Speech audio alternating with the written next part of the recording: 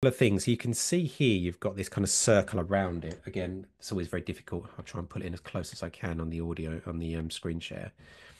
But you've got this kind of fall off going around the audio object here as a sort of a big circle. You can kind of see there my terribly drawn circle. So that's showing it's the fall off in the space itself.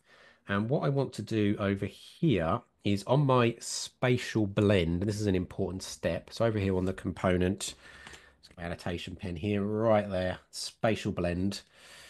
I want to drag that. It's currently 2D. And I want to drag up to 3D. Okay, so I've got 3D. Now, also, you'll be forgiven, and this is kind of a common mistake, is that's got a circle around it at the moment. You'll be forgiven for thinking that that's the full scope of where the audio itself is. It's actually not. That's only the inside. I have to go all the way out because it kind of defaults if I right out. There we go. It's because it's essentially infinite.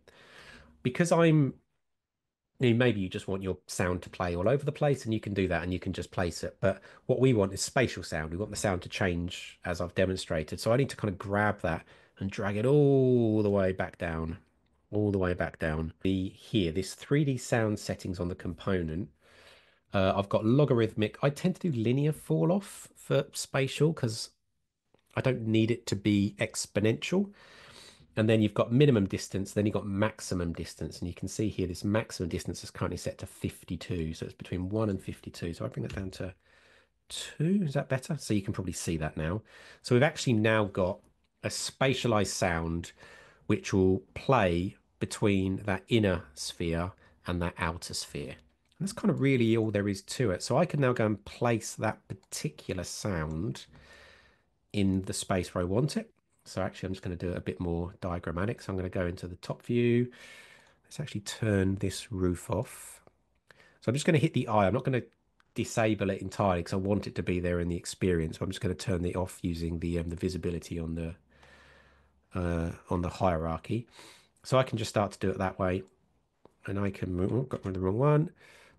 Where's my stem? So I can start to place that sound. I can even start to kind of drag it out kind of diagrammatically where I want it to fall. Again, unfortunately, I can't make that any more visible on the screen share, but there is the sort of the circle around the outside that I'm just going to drag in and out that I want that sound to play. So I want that sound to kind of play sort of over here, for example. Right, that's how I would do it.